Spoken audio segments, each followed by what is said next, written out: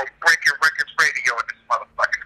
Hey yo, it's your boy Monster Man Rocco. It's your boy Swagger Rock. This is Snack the Ripper. Thank you out for those who don't know.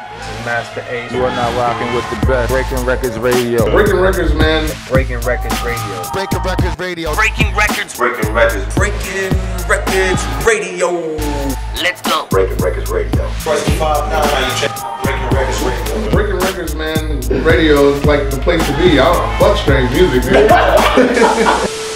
And actually, kind of one thing you said too about Pac, it actually, you know, I think that's the same case for a lot of people, and it's like kind of the same thing that's happened with Nipsey as well, right? Like, he was very respected on the West Coast, but I think maybe, you know, throughout the rest of, you know, the States and even here in Canada, he was known, but he wasn't like that dude, like he was in LA, and it kind of took for his untimely passing for people to really like be like, yo, this dude was a genius. Right. No, he was really good, and I'm not gonna say that I was a huge Nipsey Hussle fan. I'm not gonna say I ever bought a Nipsey Hussle record. You know what I'm saying? But I had a homeboy, man, in my hood, and he was fucking loved Nipsey Hussle, and when he was done with all, we would rock to it. You know what I'm saying? Yeah. And there's some dudes that's word up behind that dude that will tell you like, yo, listen, man, cut that shit off for real. You know what I mean? Yeah. Cut that shit off. But Nipsey shit, I think, oh nah, this shit is alright. This shit is kind of cruising. You know what I'm saying? This shit is cool.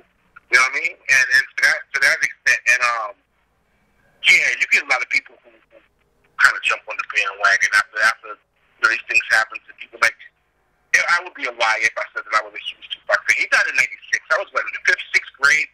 Come on.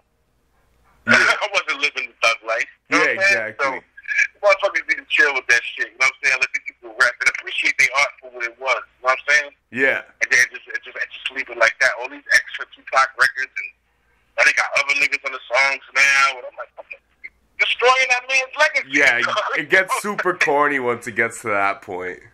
Right. You know what I'm saying? I think the last record that 2Pac actually legitimately worked on before that happened to him, I think it might have been Makzwell. Yeah, I would say the last record that he actually completed, and I think that's his best record to be.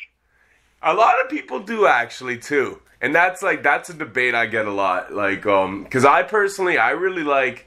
I don't know. They're all good for different reasons, but I think Me Against the World is really dope too. I think it gets kind of overlooked a lot. Yeah, I think it gets overlooked a lot. And even his first album, 2Pac now. With Makzwell, he seemed a little unhinged on Makzwell. He seemed a little. I mean, he was always wild, but he seemed a little bit. It seemed like he was really free on that album. Not wild. He seemed like he was really free on that album. You know what I'm saying? True. Yeah, he didn't try to appeal to nobody on that album. Like, he just went in there, pissed off, and did what he felt like doing. Right. Yeah. And I think that's why I like that album. Not that it's the best. Not that everybody should feel like Makzwell is the best fucking album. You know what I'm saying? It's just my favorite album. Yeah, I feel that. But I would say a lot of people agree with you. I think a lot of people say Machiavelli or All Eyes on Me would be his best. I knew this kid in junior high school. The one kid that I knew that had a 2Pac album, and it was Makzwell.